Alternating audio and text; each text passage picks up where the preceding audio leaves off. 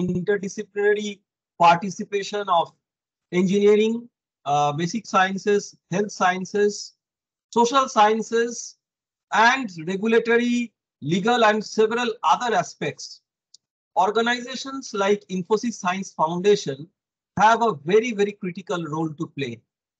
The primary reason that I would talk about is the need of dissemination. The research in these areas still is very much compartmentalized, and the broad outlook in terms of the dissemination to the society on one hand and to the stakeholders, industry, clinical experts who are the users. On the other hand, that remains very, very limited when it comes to the academic realm of the kind of research.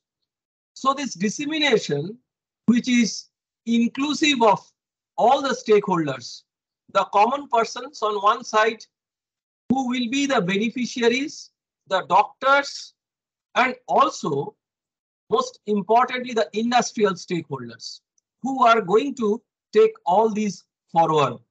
So Infosys Science Foundation, I think, is doing a tremendous job in facilitating this dissemination through several of their schemes, including the Infosys Prize.